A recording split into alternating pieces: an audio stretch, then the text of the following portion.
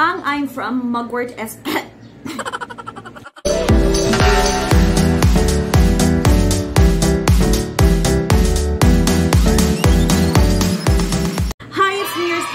Welcome back to my channel. Besties, kamusta yung nakaraang linggo nyo? Ano yung mga wins nyo this week? Pati ako napaisip dun sa tinanong ko. Ang win ko this week, may mga naaral akong bagong kanta. So, win ko yun. Kasi nadagdagan yung repertoire ko. At nag-add to cart ako. Win ba yun? Huh? Mukhang hindi yun win kasi gastos yun. Kasi tiningnan ko yung mga skincare products ko na paubos na. So yun, add to cart. Well, sa mga tulad nating skincare fanatic, win yun. Aminin nyo. Yeah! Tapos, isa sa mga produkto na in-add to cart ko ay toner. And speaking of toner, yan yung pag-uusapan natin ngayong araw. Kasi madalas sa akin natatanong, Miles, ano ba yung gamit mo na toner ngayon? Or nababasa ko sa comment section, Miles, baka pwede mo naman i-share yung gamit mo na toner. So sabi ko, why not? So eto na yung araw na yun, besties. Pero naisip ko, toner lang ba? Ano kaya kung isama ko na rin yung essence kasi dalawa silang ginagamit ko sa gabi. So besties, let's begin. Ang highlights ng I'm from Rice Toner at I'm from Mugwort Essence ay essential oils free, fragrance free, and alcohol-free products! Besties, bago tayo magkalimutan, I am your skin bestie. I am a skincare fanatic. I am not a skincare expert nor I'm claiming to be. By profession, I am a singer, kaya lahat ng maririnig nyo dito ay pawang opinion ko lamang sa isang produkto or mga produkto. Kaya, kung musika, check. Skincare, check. Eye trip mo.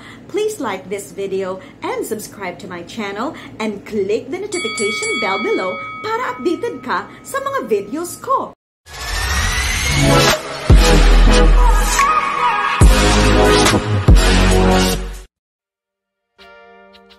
Ang mga key ingredients ng I'm from Rice Toner ay rice extract, niacinamide at adenosine. Ang rice extract, besties, ay nakakatulong para mas maging smooth yung skin natin at halimbawa meron kayong inflammation, ay nakakatulong din siya para mabawasan ito. Next is niacinamide. It treats hyperpigmentation or yung mga post-inflammatory hyperpigmentation. Next is adenosine. It is an anti-wrinkle at soothing ingredient siya. Merong studies, besties, yung L'Oreal na kahit 0.1% lang yung concentration ng adenosine sa isang product ay talagang nakakatulong para mabawasan yung mga fine lines and wrinkles natin sa mukha. Specifically, yung mga crow's feet, yung dyan sa mata natin at yung frown lines. So parang sabi ko, may bago na naman akong favorite ingredient, adenosine. At ang I'm from Mugwort Essence ay 100% Artemisia. Dito sa amin sa Bicol ang tawag Artemisa. Naalala ko nung bata pa ako, pag pauwi na ako ng school, nagbibili yung nanay ko sa akin, o nini, day mo paglingawan, magpudo kay Artemisa. Kasi dito, pakalat-kalat lang yan, besties. Hindi ko alam kung hanggang ngayon meron pa, pero pinanliligo kasi yan dito sa amin. At kung tamang pagkakaalala ko, isa to sa mga plants o mga dahon-dahon na pinanligo sa akin nung bata ako. Kasi sabi ng mama ko, nung bata daw ako, pinanliliguan niya ako ng mga bulaklak. Yan, rosas, rosal, sampagita, at kasama na tong Artemisia. Oh, diba? And going back to Artemisia, it is antifungal, antioxidant, and antibacterial. At maganda siya, besties, na gamitin kung halimbawa meron kayong psoriasis at eczema tulad ko. And it nourishes and protects our skin. Ginagamit ko sila besties pag gabi. Pagkatapos kong maligo, yung medyo basa-basa pa yung skin ko, damp pa, ang uunahin ko si rice toner. Tapos mga after 30 seconds or less than a minute, si Mugwort essence naman. Pero minsan, napagpapalit ko, depende kung ano sa kanila yung pinakamalapit sa akin, di ba? Kung ano yung unang maaabot ko. Hindi naman ako ganun ka-particular dito sa dalawa na to. At besties, kung tatanungin nyo ako kung paano ko nilalagay pagkasama yung retinol.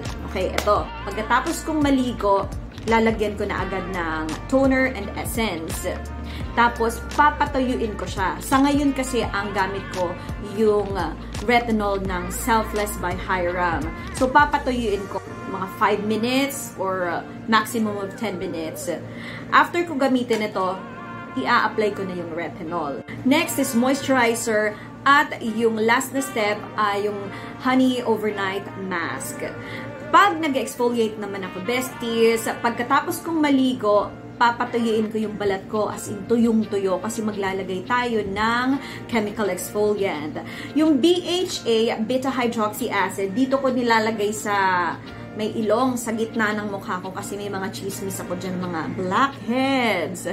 Kailangan tanggalin. At 80% ng mukha ko hanggang leeg na ay alpha-hydroxy acid yung ginagamit ko. Glycolic naman.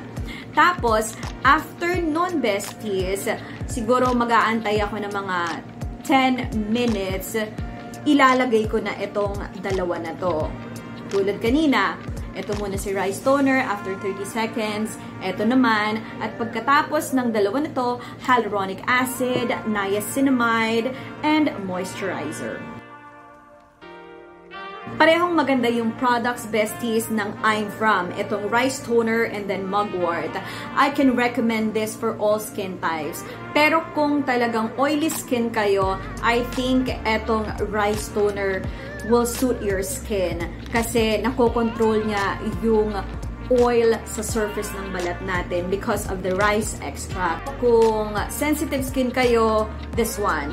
Etong essence. Kung dry skin kayo, dalawahin nyo na tulad ng ginagawa ko. And for me, hindi na ito mawawalang mugwort sa akin or artemisia. Kasi besties, meron akong eczema. Parang kampante akong gumamit ng mga active ingredients tulad ng retinol, ng AHA, BHA, pag meron ako nito. Kasi feeling ko safe yung skin ko because this one is antibacterial, antifungal, lahat na ata ng anti nandito na. So, hindi na to mawawala sa skincare routine ko. Yung mga toners maaring paiba-iba or may mga babalikan ako. Pero itong artemisia, staple product ko na siya. At kung sa hydration naman yung pag-uusapan, pareho sila, besties, pero mas itong si rice toner. Papakita ko sa inyo. Although, pag tininan nyo, thick, diba? Pero pag nilagay sa skin, oh, ayan. Watery siya, pero hydrating. Kahit hydrating siya, besties, hindi siya greasy sa balat. Diba parang yung mga ibang hydrating toners, pag nilagay niyan, yung naglalapot yung skin nyo. Pero ito hindi. Ayan. At ito, pakita ko na rin si Mugwort. Ito, water-based siya. Ayan. Ayan, o. Pag kinumbine niyo yung dalawa, your skin will really look healthy. Ayan siya. And yung ingredients, besties, ng dalawa na to, talagang magaganda. Ayan, besties. Mapunta naman tayo sa packaging. Ang rice toner, nasa plastic bottle siya. But very secure, besties. Walang leakage. Kahit minsan, yung paglagay ko ng product na kaganyan, wala talaga. Ganun din sa Mugwort Essence. Pero eto, nasa bote. So, yan, nakita nyo, besties. Yayamanin, no? Bougie-bougie lang yung feel. Eto, besties, na rice toner ay nasa 150 ml for 990 pesos. At yung Mugwort Essence ay nasa 160 ml for 1,280 pesos. If you wanna purchase these products, I have the links down below para one click away na lang kayo. So that's it for today, besties. Again, I'd like to remind you all, patience is key when it comes to skincare, and always pay attention to your skin. Bye!